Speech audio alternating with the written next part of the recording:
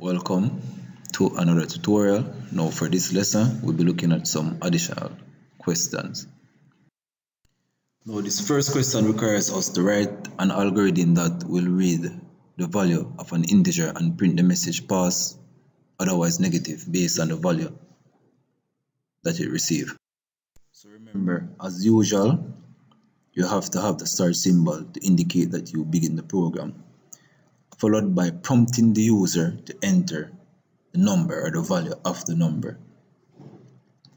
Then you accept the number from the user, and for this question we will need to introduce the decision symbol again, since there will be a branching point for printing the positive message or the negative message based on the value that will be entered.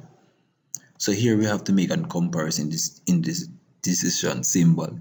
So we are going to say if number is greater than 0, then you'll have a positive message there, right?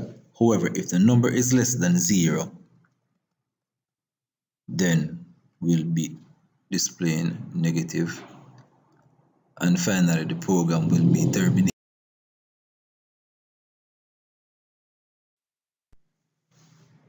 So let us look at another question. Now this question requires us to read 2 test scores and find the average of the scores. The algorithm should print the average if it is greater than 60%. Now let us look at the solution. So remember, the first thing that we need to have is a star symbol, followed by prompting the user to enter the necessary data. Now we'll be prompting the user to enter the 2 test scores, and we will introduce 2 variables that will represent the scores, which is score 1 and score 2. So remember, before finding the average, we first need to find the total of the scores. So therefore we have sum equal to score 1 plus score 2. Now to find the average, all we would need to do is to divide the sum by 2, which represent the 2 test scores, right? So we're working with only 2 variables or 2 numbers there. Now we need to make a comparison to print desirable results.